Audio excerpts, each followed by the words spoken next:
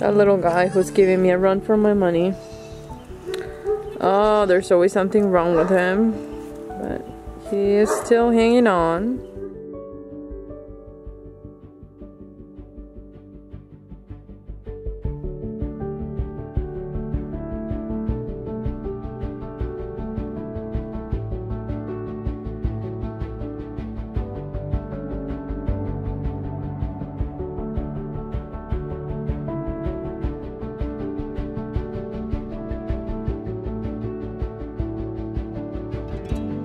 Want a bottle?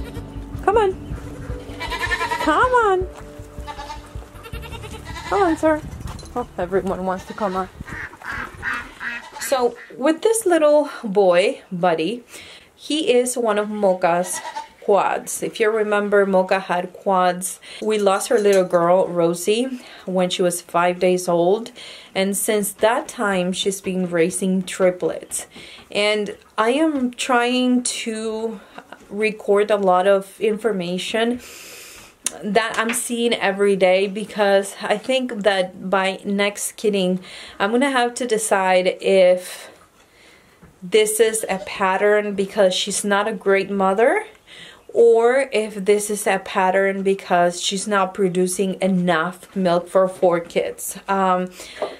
As far as what she's producing, she's always a little bit less than Clara is producing, which I would assume it's enough to feed quads because Clara has done it before.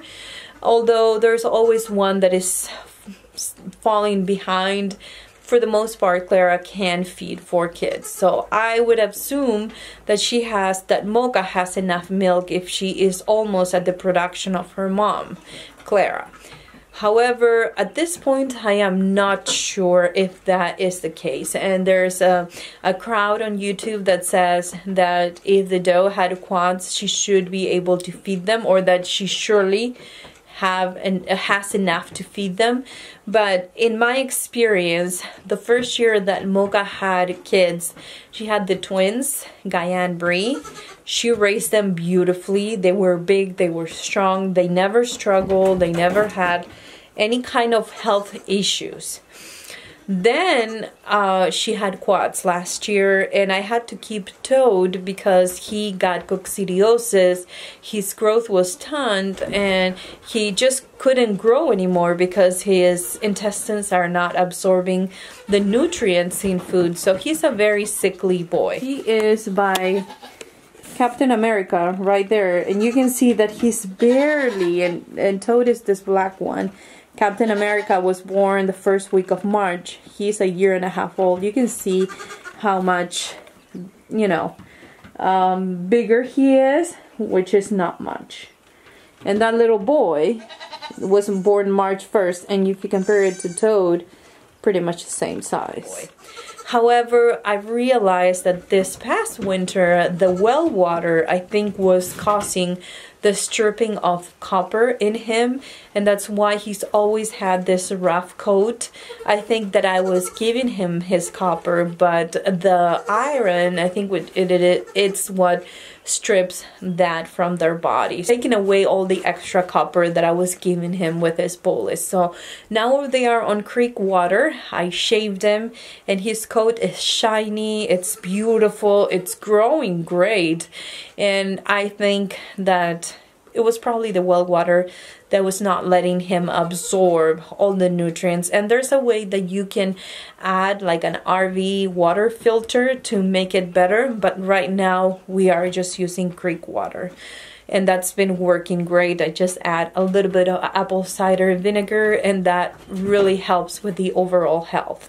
So anyways, I am at that point where I'm trying to see if Mocha is not producing enough milk for 4 kids, or maybe she's not being a good mother, because in this case she was raising triplets since day 5 after kidding. And I have this little boy who's been struggling a lot, who's always hungry, whose belly is always squishy and is never full. And I'm starting to think that Mocha will do better with just twins, which I cannot control how many babies she has, but I can take away a couple of kids if that's the case. I would really like to experiment next year and see if that makes a difference, if the number was the problem, or if she's just not really a good mother. My suspicion is she's a great mother.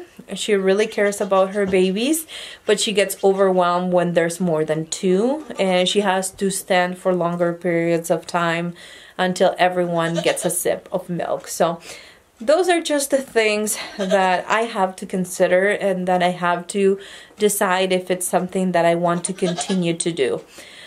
I think that by next year, the fact that quads on a double feeding, meaning a bottle and mom, it's not working great.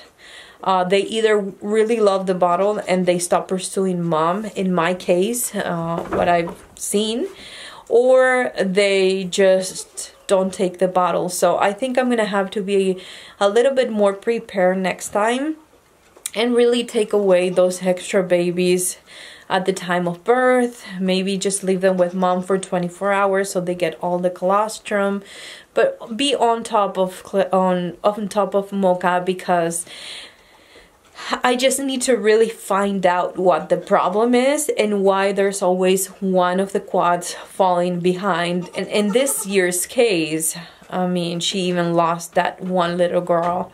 So there's a lot of things that I need to learn and switch and change and try and decide each kidding season. But by trying to go through all these details and trying to examine what really is working and what's not working, it's what is going to help me decide who am I gonna keep.